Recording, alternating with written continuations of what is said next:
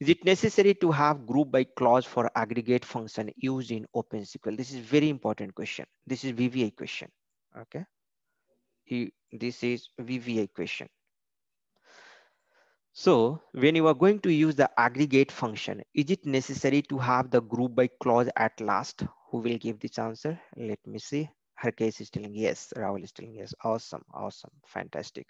So whenever you are going to use the aggregate function, you must have to use the group by clause for non-aggregate field.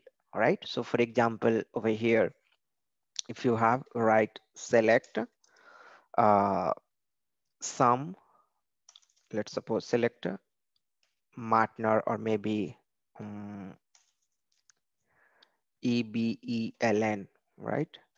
From EKPO, we are going to fetch some data, EBELN, and then I'm going to some net price NATPR or some currency or quantity field, average, right? Average NATPR from EKPO into table at the rate data IT underscore EKPO. So here at last, at last we must have to give the group by clause, group by C. So this is the aggregated column, right? NETPR is the aggregated column. Non-aggregate column is what? EBELN. So this non-aggregate column, I will put it over here, EBELN, okay? Non-aggregate. So this is important, VVA1. Many a time, my friend come across this kind of question. So this is the important question.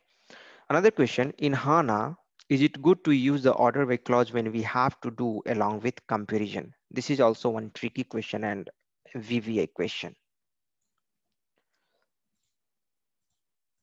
So all these questions based upon the feedback from the different people, different colleague, I have listed it over here. Okay, so answer is yes, this is important. If you want to get the correct result in HANA database, you must have to put the order by clause on which you are doing the comparison.